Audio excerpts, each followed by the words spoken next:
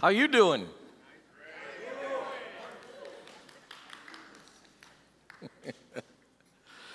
So I got to follow my son, who did a great job last week, didn't he?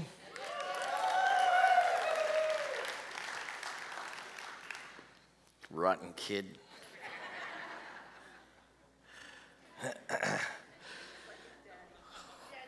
We've been in this series called Leverage, and this is our final message in this series. And we talked about, our first message was about leveraging relationships, and how do we look at relationships? And do we look at them for the kingdom, or do we look at them selfishly for us? And what's important in those relationships? Are we leveraging those relationships for advancing the kingdom of God, both maybe in that person's life or in general to the world? So loving people creates leverage for the kingdom of God. And that's why Lifecoast Church is all about loving people into a deeper relationship with Jesus Christ. That's our vision, because loving people is leverage for the kingdom of God. We talked about leveraging our time. Pastor Brian was up here. How many of you here for Pastor Brian's message? Leveraging time. That was amazing. What do our schedules look like? What do we put in our schedules first? Is our schedule kingdom heavy, or is it self-heavy?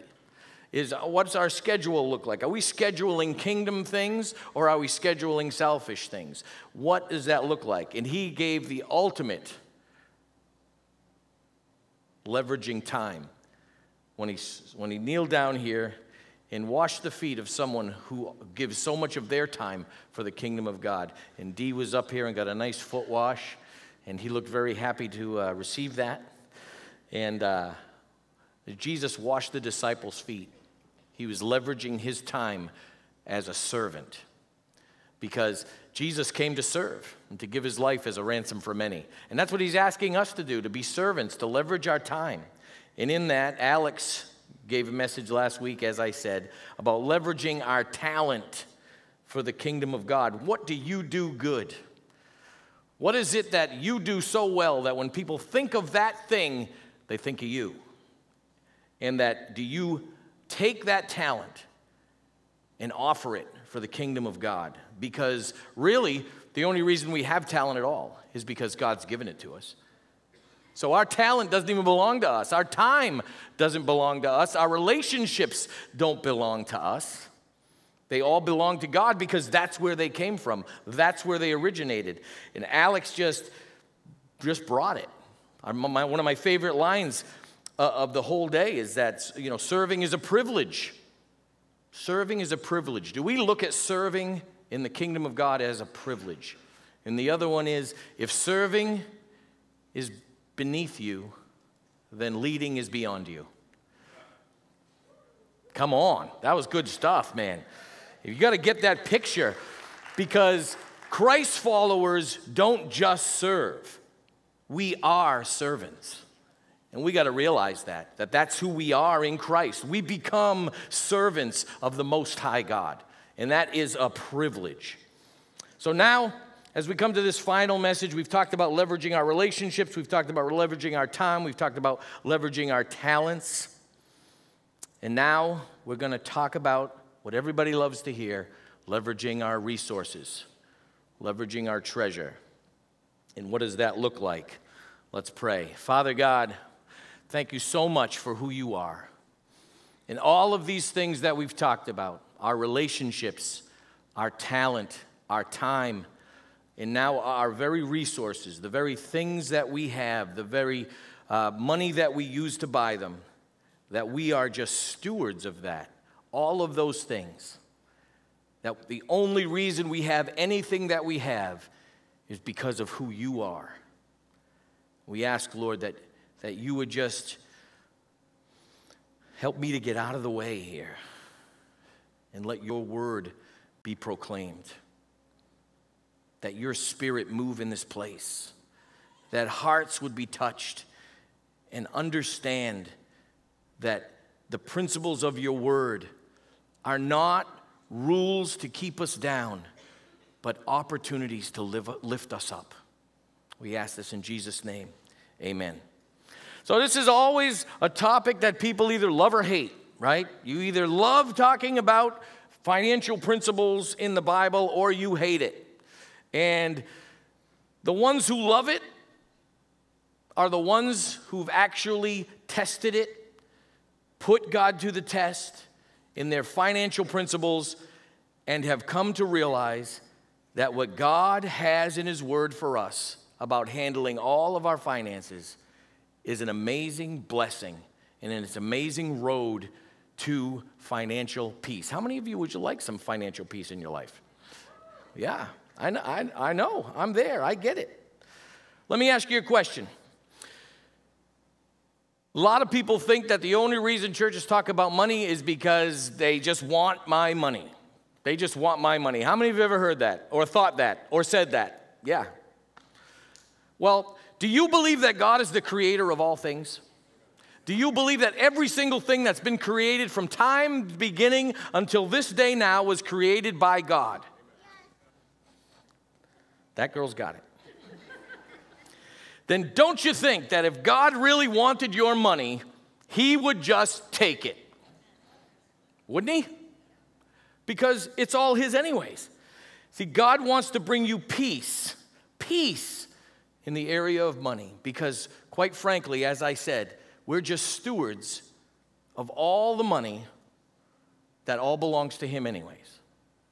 And so we're going to talk about that. Listen to what God's Word says about doing things His way as opposed to our way. Proverbs 3:5-6 says this: trust in the Lord with all your heart, it disappeared, and lean not on your own understanding.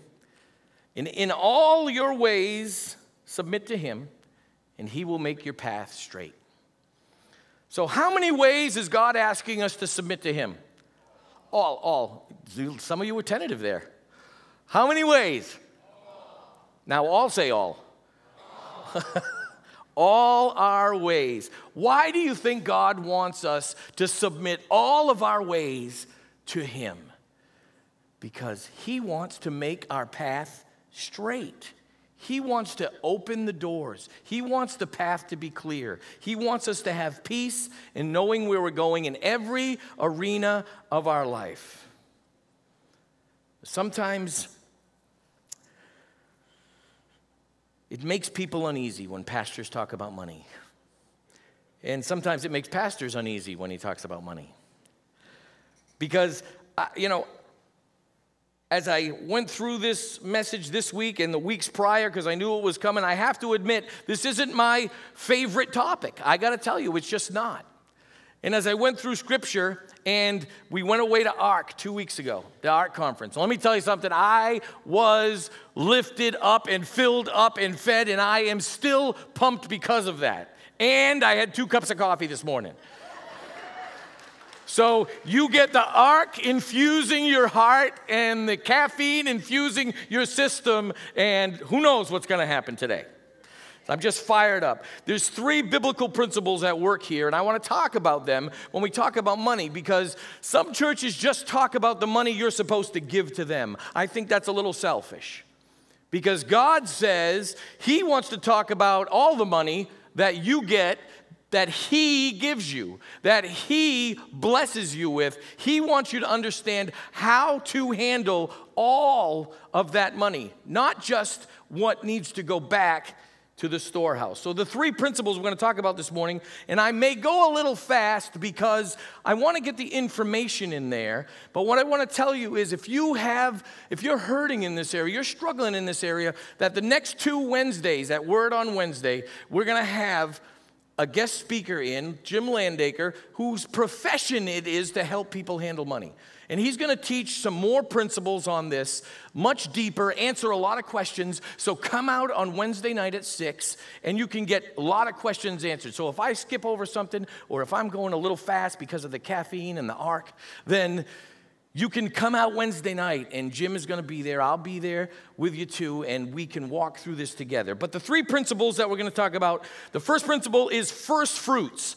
The first fruits principle, we have to understand that if we're going to understand anything about handling money in a biblical way. The second one is giving and saving. Giving and saving, that's the second principle. And the third one is reaping and sowing. All right, so we're just going to get rolling right into it. First fruits principle. This is both a simple and a difficult principle to understand. The first fruits principle is a faith principle. It's about our faith. And here it is. What we understand about the first fruit principle, the percentage of our faith is revealed through how we invest in the first fruits principle. I believe that our percentage of faith is directly proportionate to our percentage of how we give in first fruits. And I've discovered that in my own life over the years, that I would have a percentage of faith in the first fruits principle. I wouldn't go all the way in. I wouldn't go all in because my faith at times was lacking, that God would handle the rest.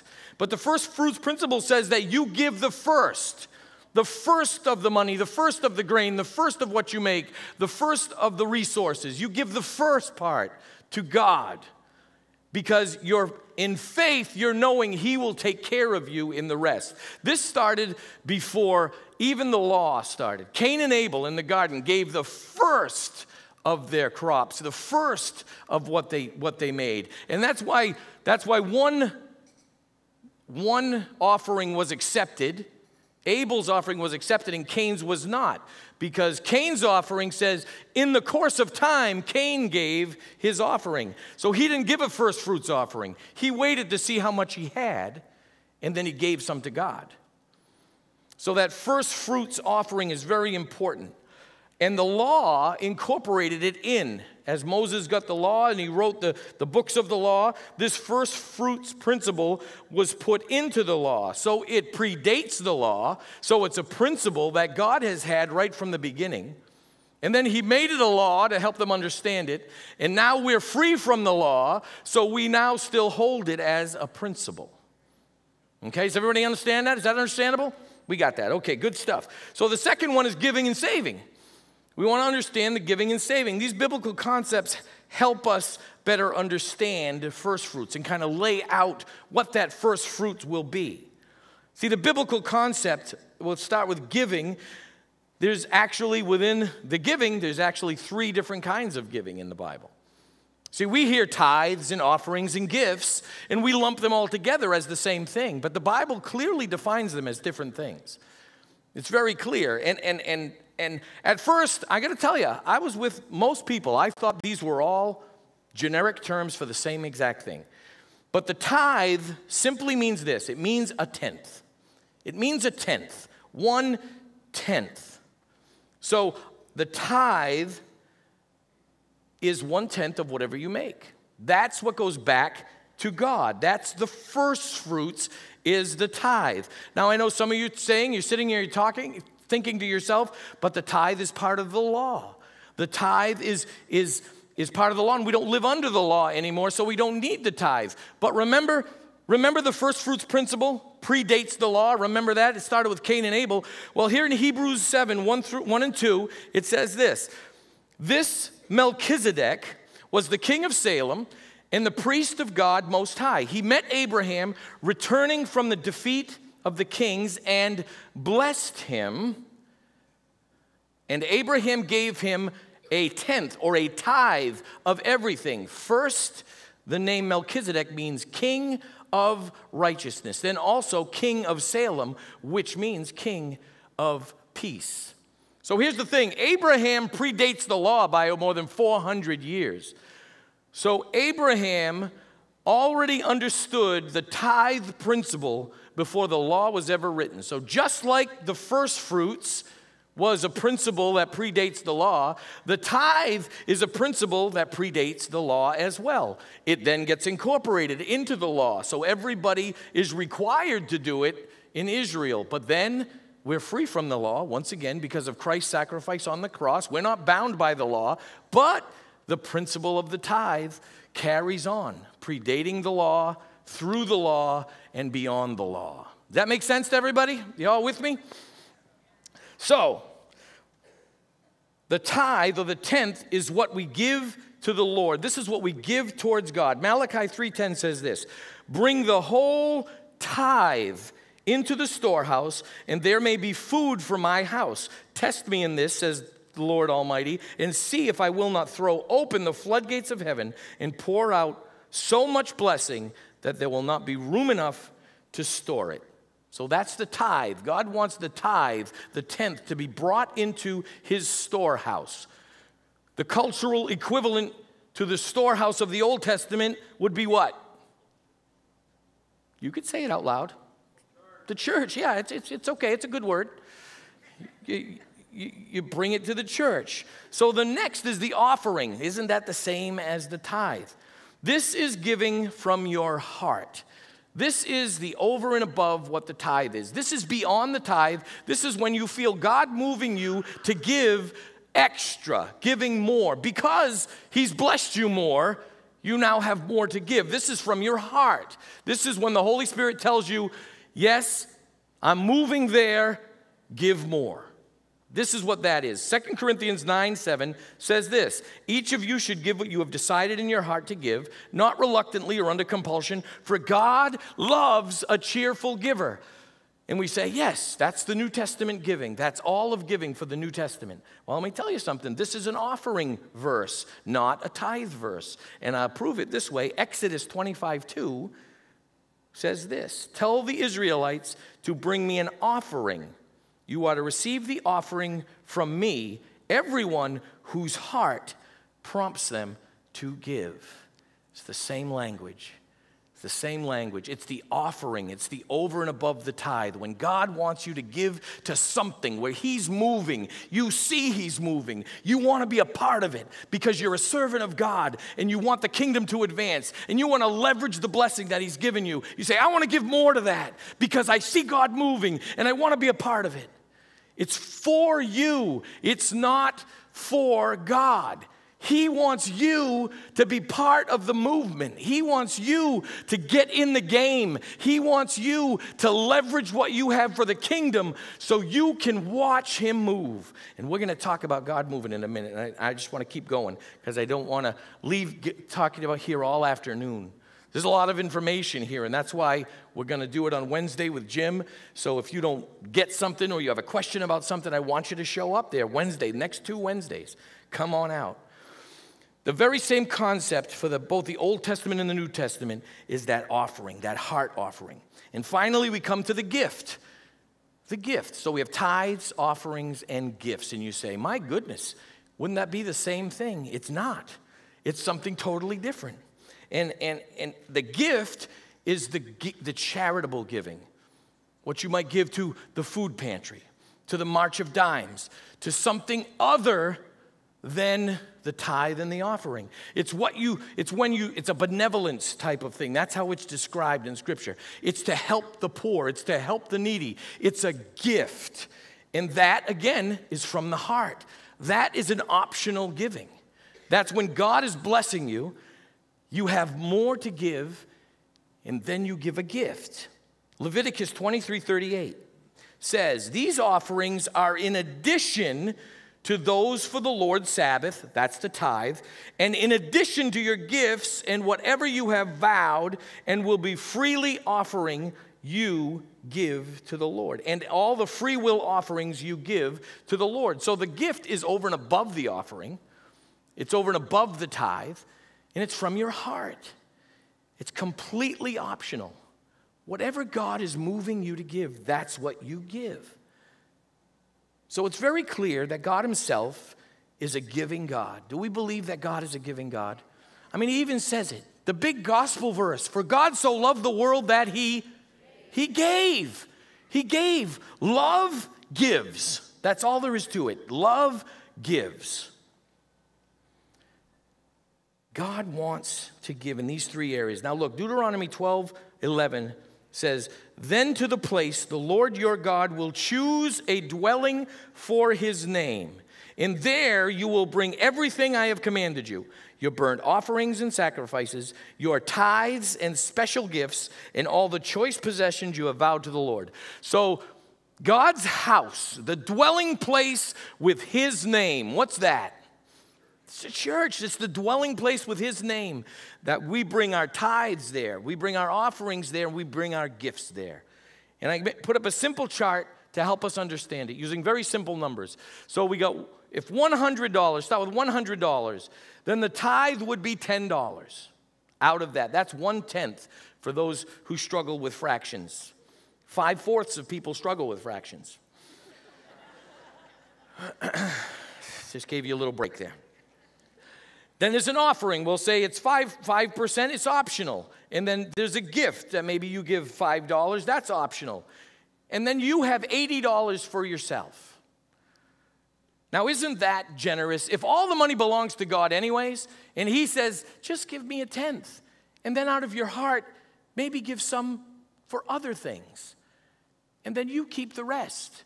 God's generous. He wants you to have a good and prosperous life. But he wants you to understand what the deal is. He wants you to understand that what he says in his word is not to take from you. It is for you to be blessed. Now, let's add some savings to that, because this was the giving and saving section, right? So sure, God tells us to give in faith, give to him where he's at work, give to those in need as a gift, as an offering, as a tithe. So the formula for saving, when you put away money, when you save money, who are you giving money to? Yourself. You're right, yourself. So what's the formula for that? Is that anywhere in the Bible? Where's the formula for saving? Do we know what God says about saving? Genesis 41, 34 through 36 says this. Let Pharaoh appoint commissioners. My voice is going. If anybody can get me some water, that would be awesome. Over the land to take 1/5, there's those fractions again, take 1/5 of the harvest of Egypt during the 7 years of abundance. They should collect all the food of these good years that are coming and store up grain under the authority of Pharaoh to be kept in the cities for food. This food should be held in reserve for the country, so to be used during 7 years of famine that will come upon Egypt, so the country may not be ruined by the famine. So, what this is trying to tell us, in times of plenty, in times of abundance, when you're making a good living, you should be saving 20%. 1/5 equals 20%. So, if you are giving a tithe of 10%, and God wants you to save for yourself 20%, who is God being more generous to? Me. That's right, he is. And so if we have that same formula, if we have $100 and we tithe 10 and we offer 5 as an offering and we give 5 as a gift, then he says during times of plenty we should take $20 and put it away for when times are hard, okay? Now that doesn't mean that if we're not in times of plenty, we don't still put something away. But 20% seems to be what God says, thank you very much, is the cap. Save 20%. So when hard times come, now you can tap into that when you need it, okay? Now you can save that any way you want. You can save some for a rainy day. You can save some for your vacation fund. You can save some for your future. You can save some for your children. But save something. Save something. So the times of abundance, we save 1/5. Does God want your money? You think he wants your money? Well, I'm going to disagree with you. You're darn tootin' he wants your money. Absolutely he does. You know why he wants it? Because people's hearts are connected to their money. And he doesn't really want your money. He wants your heart. He wants your heart. He wants you to love him. He wants you to love him so much that your money means nothing to you because you are pursuing the kingdom of God. And that's why he wants your money, because it's getting in the way of him touching your heart. That's why he wants your money. He wants it, not because he needs it. It's already his. But he says, man, if it's in the way of me loving you and pressing into you and blessing you, then by golly, I'm going to take it all. And you know what? I know that because in my life, he did that. I had money saved up when we moved down here. And I didn't do this. And by golly, that money vanished. And I said, God, man, you took my money. But we go back to the principles. We go back to the principles that bring blessing and prosperity. Not because God wants everyone to be rich. We're not that church. I just want to tell you right now. We're not that church. But God does want you to be blessed, whatever that means, for Him and you. He wants to bless you. 1 Timothy 6:17 through 18 says, "Command those who are rich in this present world not to be arrogant, nor to put their hope in wealth, which is so uncertain, but to put their hope in God, who richly provides us with everything for our enjoyment. Command them to do good, to be rich in good deeds, and to be generous and willing to share." So I know what you're thinking. I'm not rich. I'm not a rich person. Let me tell you something. I looked this up. I'd heard it before, and I didn't know what the exact number was. So I looked this up. The global median income, average annual income, is $1,225 a year. $1,200. 2 zeros. $1,200. That's $24 a week. $24 a week. I know some of us spend more than that on coffee. That's the average annual income. Are we rich? We are rich. We are the richest nation on this planet. We are rich. I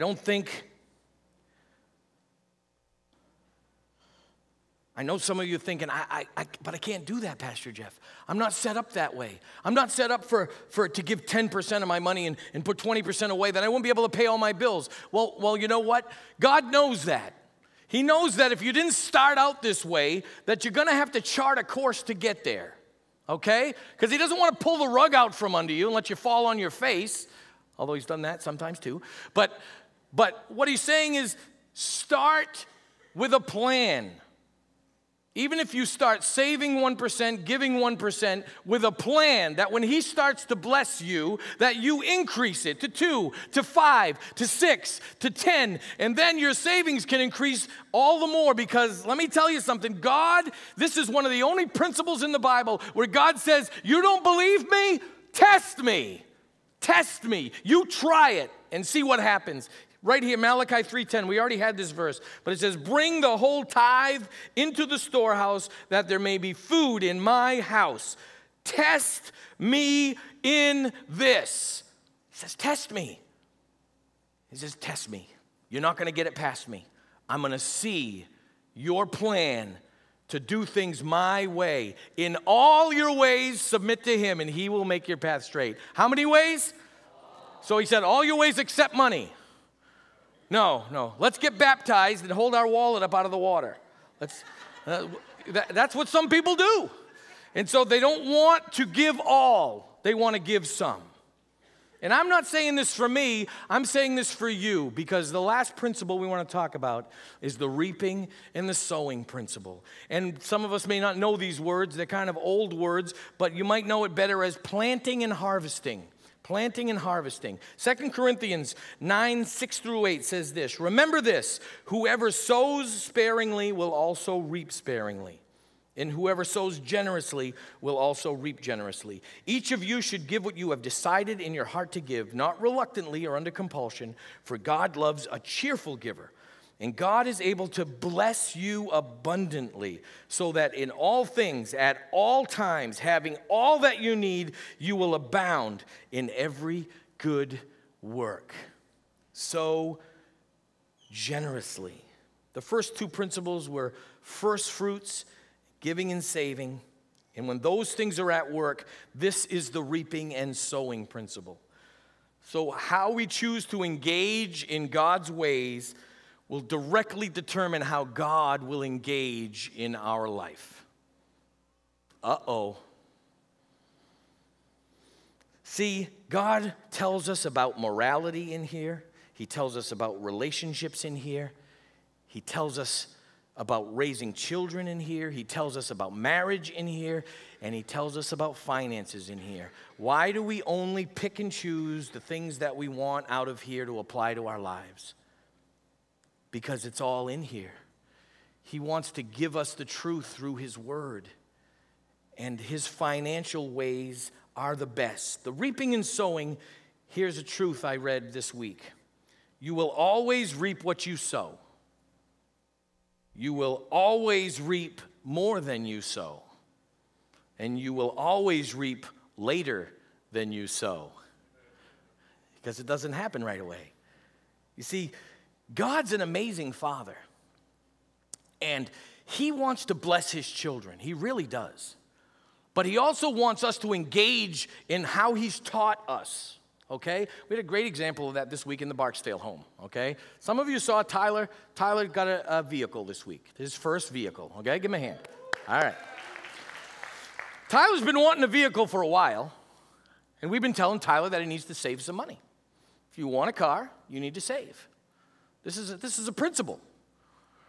And so Tyler finally figured it out. He started to save money. And he saved enough money for his down payment. And then Mom and Dad said, we want to bless you in your efforts. And so whatever car you buy, we'll pay the tax and the fees for you so you don't have to pay that additional amount. Because a good father blesses his children when they follow his principles. So Tyler got his car and he didn't have to pay the taxes. So that's a good deal for him. God wants to bless us the same way, right? God gives us these examples in life because he wants us to see how he functions. He wants to show us how he functions. God wants to bless us because he wants to be deeper in a relationship with us. This is how he works. Deuteronomy 28:12, the Lord will open the heavens, the storehouse of his bounty, to send rain on your land in the season and to bless the work of your hands. You will lend to many nations, but you will borrow from none. To bless the work of your hand. God wants to bless the work of your hand. He wants to bless the work of the hand of Lifecoast. We were at the Ark, and one of my favorite speakers of the whole conference was David Summerall. And here's what he said this. I'm going to share it with you. I'm going to try to read it so I don't get it wrong. God only asks us to be obedient in the natural. What we can humanly do. He only asks us to be obedient in the natural. And then he will bring the supernatural. Do you get that? When we do what he asks us to do in his word, everything that is humanly possible for us to do, he's not asking us to perform any miracles. He's not asking us to do anything crazy. He's not asking us to even say we're going to do anything crazy. He says, you just do things the way I've instructed you to do it, and then I am going to show up in a supernatural way that's going to blow your socks off. And it's only going to be because of me, not because of anything that you did. And I know that you understand that. I know that you do because I've seen it at work here. I saw it at work 2 weeks before Easter. I saw it right here. Maybe nobody else saw it, but I saw it. That God showed up here beyond what we could possibly imagine. Do you guys remember that board, that whiteboard we put up here? We said we wanted to invite people to come to Lifecoast Church. We wanted to be praying for opportunities to invite people to church. Does everybody remember that board? It's a picture of it with people writing names on that board. Well, I counted the names on that board because I was praying for all of them. I was praying for all of you to have opportunity to invite people for Easter Sunday. And there was about 170 names on that board. And we have a general number of people, an average number of people. I asked Ryan for that number this week. What's our average been over the past since January? What's our average attendance been at Lifecoast Church? He gave me that number. Do you know how many people above our average that we had on Easter Sunday? 170. God just asks us to do what we can do in the natural, and he is going to show up in a supernatural way. That there's no other thing we could account it to except the power of God and the obedience of his people. I believe that God wants to do amazing things at Lifecoast Church. And guess what? If God's people would just understand this principle, every single person that's part of any church anywhere, church ministries would be fully funded.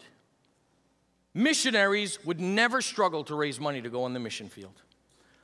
And you know what? There would be so much. People have done the statistics on this. There would be so much extra that government programs could be canceled because God's people would be taking care of the poor. There would be so many resources to help those who are hurting.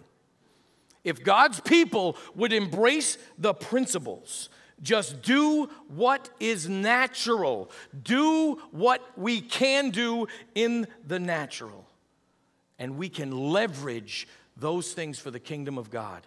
I know God has a place for us. I've been saying this before, and I'm going to keep saying it, because I know that God wants us to partner in this, to get his house in Palm Coast, where Lifecoast Church can love people into a deeper relationship with Jesus Christ. That there's going to be a family center that is going to touch the hurting, that is going to bring people in to the storehouse of God because they need to hear about Jesus Christ. And he wants this fellowship to be a part of it. And we need to step into what we do in this area if we are going to be a part of it. And we need to pray and say, God, how do I need to make my adjustments? Who can I connect with to help me make those adjustments? Because we have counselors here that can help you. Come out Wednesday night, and you can get some deeper instruction on how to make this work in your life. Not so you can make a lot of money, but so you can have peace in the area of financing. Wouldn't it be nice just to get a good night's sleep not worrying about money?